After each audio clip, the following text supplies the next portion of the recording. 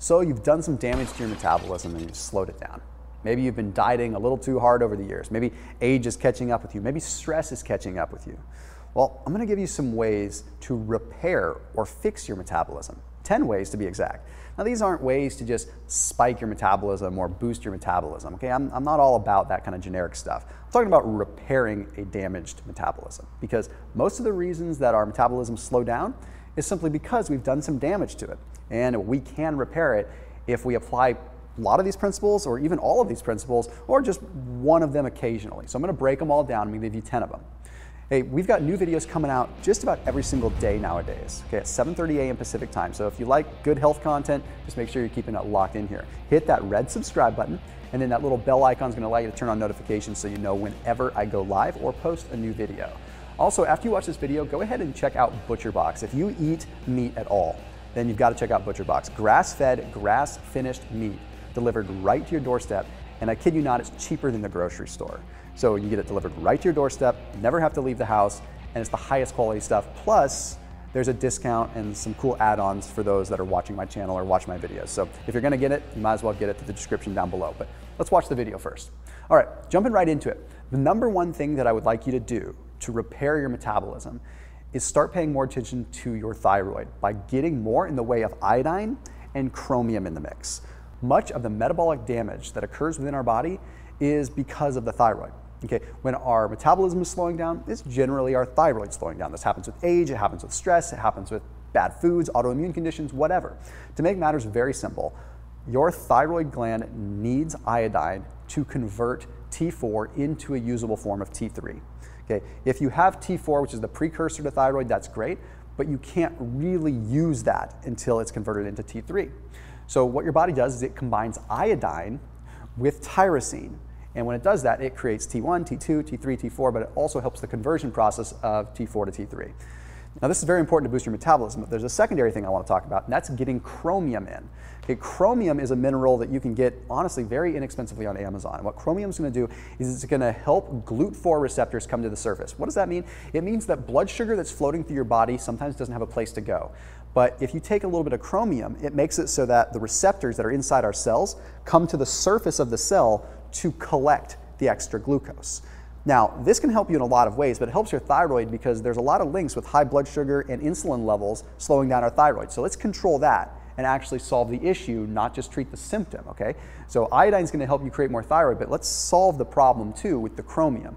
Now, you're going to get your iodine through kelp or through seaweed or something like that. Don't get it through iodized salt. That stuff is bleached and completely stripped of the minerals. It's not the best way to get your iodine. Okay, next one is going to be consuming my ACV drink. Now, my ACV drink isn't a product, okay? It's just a collection of different ingredients. So it's usually 10 to 12 ounces of water combined with a couple tablespoons of apple cider vinegar, about a half a teaspoon of cayenne pepper, and a little bit of lemon. Okay, pretty straightforward. Now, the reason that I compiled this is simply because it does have some metabolic repair effects. Okay, number one, the cayenne is going to have a thermic effect. It does boost your core body temperature just a tiny bit, so your metabolism can improve a little bit right there. Okay, but it has some other effects too. It also improves dopamine levels. So when your dopamine levels are up a little bit, your dopamine hits are being satisfied, you have less cravings, which means you're eating less bad things that are affecting your metabolism negatively.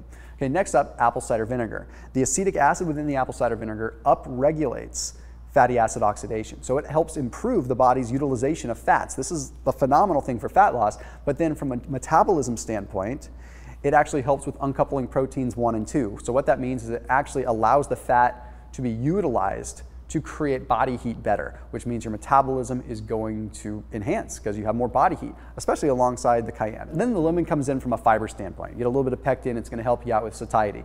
Now, optional, you can add some salt into the mix. I usually just put a pinch of salt. Okay, the salt is going to help you out with cravings sometimes. We have NST receptors.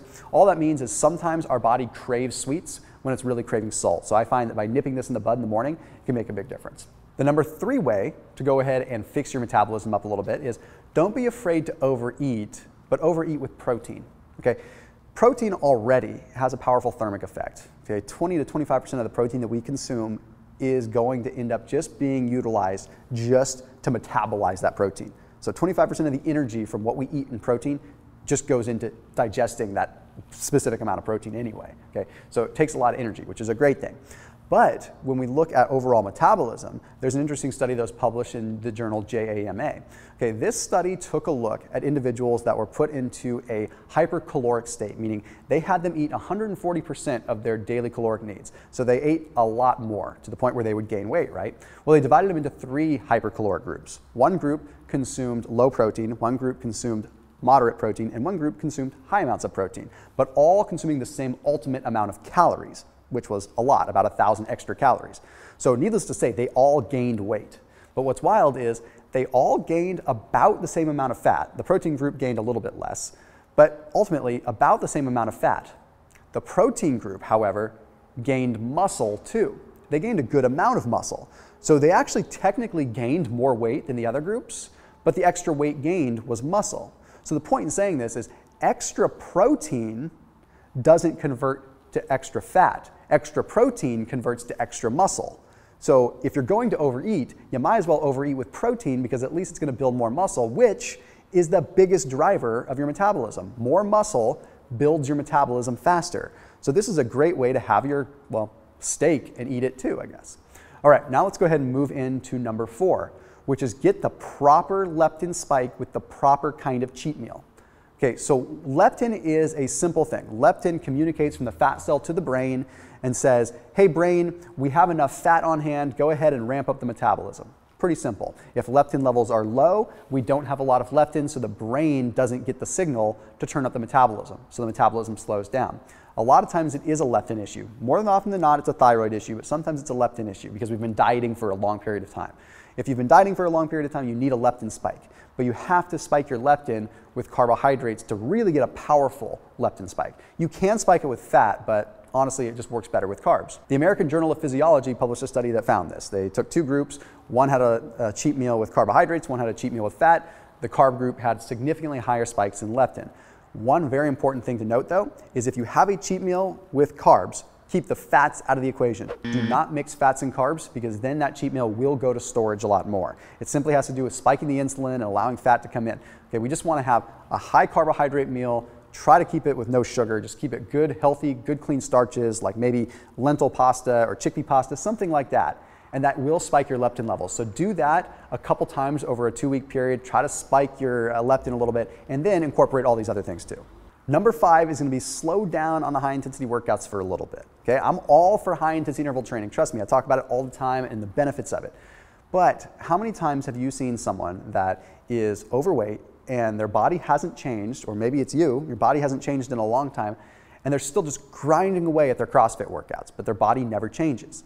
It's a perfect example of adrenal overload. Like you're pushing your body so hard all the time that your adrenals are getting burned out and your cortisol levels are staying so high that you're ultimately ending up with a body fat accumulation issue. So what you need to do is you need to back off the high intensity work for a little bit. Trust me, it has its place and it'll come back, but you need to let your system come back down and chill out. So take a break and switch over to strength training for a little bit and limit the cardio. And if you do cardio, just kind of tone it down to just easy cardio for a little bit. Don't worry, it's not long term. Okay, strength training is going to build the muscle, that's going to boost the metabolism. Allow yourself the chance to build some muscle. Okay, because a lot of times when you're strength training combined with high intensity interval training in one setting, like in CrossFit for example, you end up putting yourself in a situation where your body's getting conditioned, but from a body composition standpoint, it's so taxed you're not able to actually get the effect from the strength training. And it's nothing against CrossFit, it's just when you're taxed, you're taxed. Number 6 is going to be reduce your caffeine by half. I'm not the kind of guy that's going to tell you to cut out caffeine altogether. Okay, not at all. I like my caffeine, I like my coffee, I like my tea, but cut your caffeine in half. What ends up happening is we have this thing called the hypothalamic pituitary adrenal axis, and it communicates from the brain to the adrenals to produce more cortisol, to produce more epinephrine. Caffeine in and of itself produces more epinephrine and more adrenaline. Okay, it's kind of what it does. So we just need to lessen the impact of that a little bit. If you go cold turkey off of caffeine, it just makes it so that when you do have caffeine, you're going to have a bigger cortisol spike. So it's okay to keep it in the system because your body's going to actually be able to modulate a little bit and just have less cortisol being secreted. But that way you still get your energy boost, and after like 2 or 3 days of cutting your caffeine in half, you'll be fine. So what I do is I switch to half calf. I do half caffeine, half decaf, tastes just the same. I still feel like I get the same effect. Number 7 is going to be adding a good quality salt. Yeah, Right, I know. Most people, when they go on a diet or they make changes, they try to reduce sodium. And what ends up happening is people's metabolism slows down. Okay, so then they start grasping for straws. They're like, well, what can I do to lose a little bit more weight? So they start saying like, well, I'm gonna cut out sodium. And then they drop some water weight, so they feel really good. So they continue to drop sodium. And they realize, sodium was the issue. But that only goes so far. And in fact, it backfires on you. What happens when you're deficient in sodium is your brain gets a little bit of a mixed message. Your brain says, hey, put on the brakes, we're low in sodium. So the hypothalamic pituitary adrenal axis ends up kind of getting whacked out, and it makes it so the adrenals trigger the release of what's called aldosterone. That aldosterone tells the kidneys to hold on to water and salt, and what ends up happening then is you end up having a subsequent increase in cortisol. When aldosterone is released, cortisol is also released. So then you have too much cortisol at a time when you don't need it. Cortisol is not bad, but it's bad when it's at the wrong time. So then you have chronically high levels of cortisol, which definitely trigger an accumulation of predominantly belly fat, okay, mainly visceral and abdominal fat. So we have a big problem there. If we're not fixing this issue, we're just gonna have this constant load on the adrenals and this constant accumulation, and it's gonna end up slowing down our metabolism. So don't be afraid to add some salt. That's why I add that salt to that morning drink. Number 8 is try a 36-hour fast. Now I put this in here because so many of the people that watch my videos that are subscribed to me, if you're a new viewer, then just forgive me, are already people that intermittent fast. So one of the ways that I suggest just kickstarting the body into a new method is doing a 36-hour fast, okay? And this works for anybody. Go from evening all the way to the next evening and then the next morning, okay? So from like 7 p.m. all the way to 7 a.m., not the next day, but the day after. Okay, so you have one full day of not eating at all. Now what this does is allows you to kickstart a lot of a metabolic process, but it also makes it so that you can take advantage of some cool things. There's a study that was published in BMC Genomics that found that in the mornings, and especially after a fast, we have very insulin sensitive muscles, but insulin resistant fat cells. So it means that we can actually spike our leptin and we can eat a larger meal at the end of that 36-hour fast, and it's not going to go to fat storage nearly as much as if we ended that fast in the evening. See, we have diurnal rhythms that change. We actually are less apt to store fat in the morning than we are in the evening. So if we do a 36-hour fast and we fast all the way through to the morning, we can break that fast and have a lot more leeway and a lot more flexibility to not gain fat. It's actually pretty cool. Plus, the benefits of a 36-hour fast are awesome anyway. So that's a great way to just kind of kickstart that metabolism again. The next way to fix or repair a slowed metabolism is to work on the conversion of white fat to brown fat. Okay, so this is something that's going to just get your metabolism stoked a little bit more. We have white fat and we have brown fat. So white fat is just the fat that just kind of hangs out on our body. It's just insulating. It doesn't really do anything other than be unsightly and keep us warm. Brown fat, on the other hand, is what triggers thermogenesis. It actually creates it has activity, so it's what triggers kind of that shivering. It's non-shivering thermogenesis is what it's called. So basically it makes it so it generates heat. Now that takes calories, so brown fat actually takes energy and allows us to burn more fat. So if we can take the same fat and the same fat mass and make some of that fat mass brown fat versus white fat, then we can have some really powerful effects on our metabolism. So there's a study that was published in Biochemical and Biophysical Research that found that curcumin, like from turmeric, has the ability to switch this over, to switch white fat to brown fat. So if we add turmeric to our meals, add turmeric to our drinks, whatever, we have a powerful effect on doing that. And it does this in a non-catecholamine way, so a non-epinephrine related way. Normally, it takes high intensity activity to get this conversion to happen, but turmeric allows it to happen through a different pathway. And this conversion is really, really powerful. Another thing that you can do is do some cold water therapy now and then. Cold water therapy forces you to develop more brown fat tissue. It doesn't make you gain fat, it makes you convert white fat into brown fat because it's trying to adapt to being exposed to some cold water now and then. This means that you're left with, again, the same amount of fat. You're not trying to burn fat, you're just having a different kind of fat that ultimately burns your metabolism a little bit hotter later on. So it fixes a slow metabolism. Next up is going to be a maintenance thing. Number 10, utilize a low carb, high fat diet to keep the weight off. Okay, if you rebound and bounce, it's like a bouncy ball.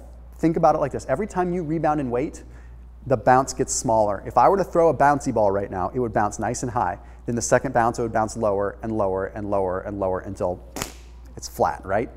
Well, the same thing kind of happens with your metabolism.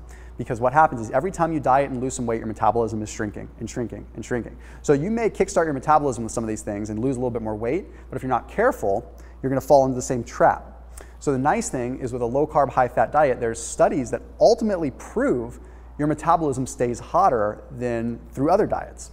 So the journal Nutrition and Metabolism published a study, took a look at a bunch of individuals that lost weight over a 4-month period of time. So it had them lose weight over 4 months, 45 pounds to be exact. So 45 pounds over 4 months is a lot of weight to lose. And what it found is that those that lost weight on a ketogenic or low-carb diet ended up maintaining the same lean body mass and the same resting metabolic rate. So what that means is they were able to lose 45 pounds and their metabolism never slowed down as a result. Usually when you lose weight, you lose some metabolism too, not with a low-carb, high-fat diet. So use that to keep the weight off. Utilize these tricks to stoke your metabolism, utilize some fasting, but once the weight is off, do a low-carb, high-fat just as your maintenance. Even if it's not full keto, it's gonna help you maintain the muscle mass that ultimately drives your metabolism. So as always, make sure you're keeping it locked in here on my channel. If you have ideas for future videos like this, talking about metabolism, fat burning, brown fat, white fat, you name it, put them down below. See you soon.